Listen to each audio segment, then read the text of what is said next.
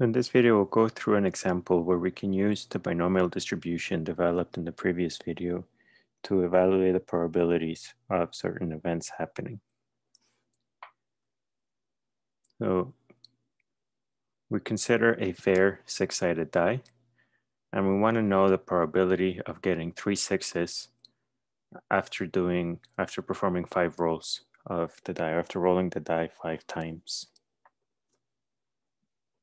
So since we're assuming that we have a fair die, the probability of any one side coming up is equally probable.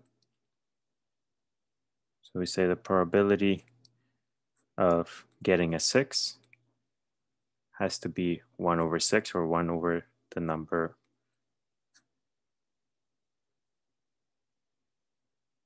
of sides, and this is for a fair die. So there's no preference to the die landing in any one face.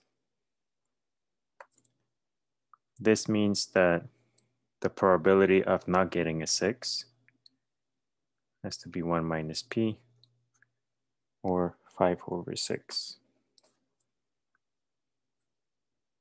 Then the probability, so here our random variable is the number of sixes that we get out of 5 rolls.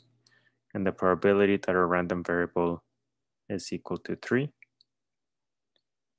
is equal to the number of trials, which in this case is 5.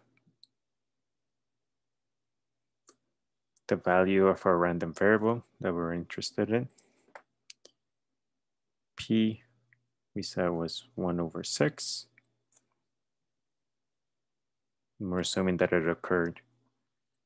So the probability of getting a 6 on our die is 1 over 6, or 1 over the number of sides of our die.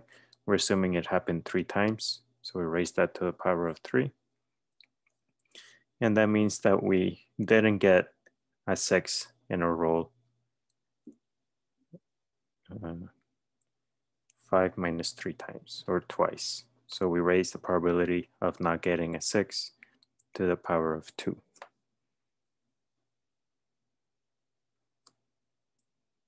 This one is 1 over 6 cubed, and 5 over 6 squared.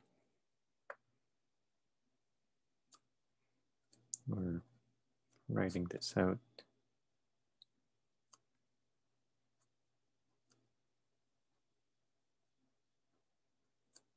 We get that the probability of getting 6 sixes out of 5 rolls is given by this. And if you evaluate this expression, you get 0.0032, which is equivalent to 3.2% of the time.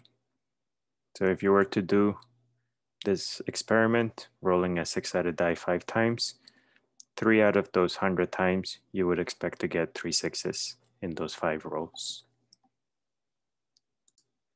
In the next video, we'll generalize this idea of the binomial distribution to the case where the probability of what you may call a success, or the probability of getting the outcome you want, becomes very, very small, but the number of trials becomes very, very large.